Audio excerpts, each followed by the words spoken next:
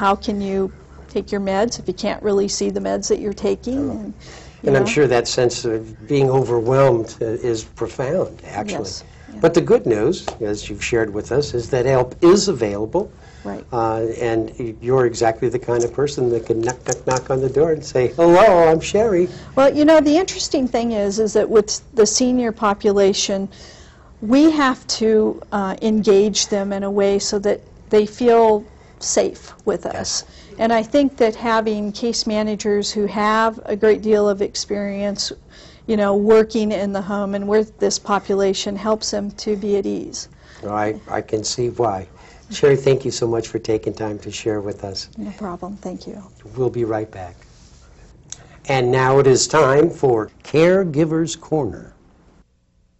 As a family caregiver, good communication is very important.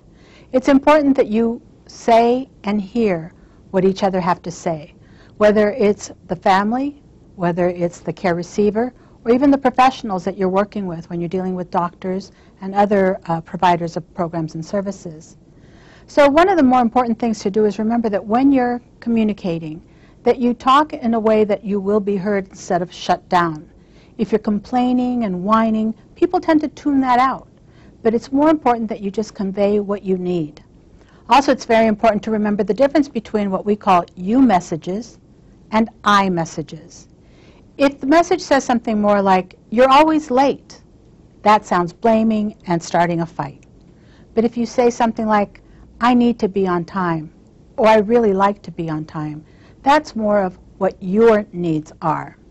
If you say things like, you never listen to me, versus, I need to be heard, this is what I have to say, it just changes the whole tone of the conversation.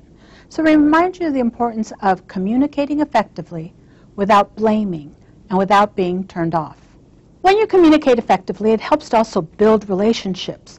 Why? Because everyone feels that they're having a chance to say what's on their minds. It's important that everyone communicate. Building relationships will make it very successful in order to be a better caregiver, not only for the care receiver, but for the entire family. It also will make you feel better because you feel you're being heard. It releases stress and makes sure that things don't get overwhelming. So practice using I messages rather than you messages so that everyone can thrive. Time for Seniors on Aging. Today the question is, what's it like growing old in Los Angeles? My name is Ignacio Garay. Getting old in Los Angeles and getting old anywhere is the same. You got to take it one day at a time.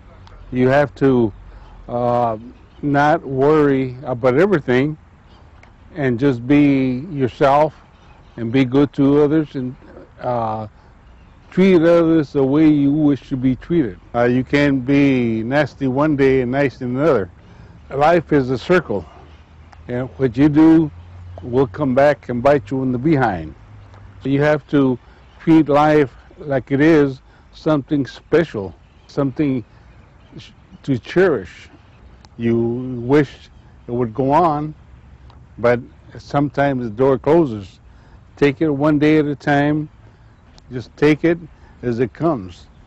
And, you know, it'll come back the way it should be. I mean, I'm 70 years old now. I didn't expect to get over 30.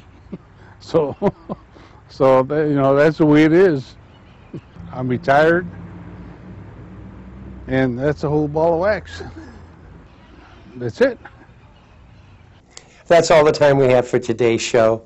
I want to thank the people of AIDS Project Los Angeles for opening their headquarters to us, and I hope you enjoyed the show. Some good information. From all of us at the Department of Aging, I'm Paul Peterson saying, see you next time.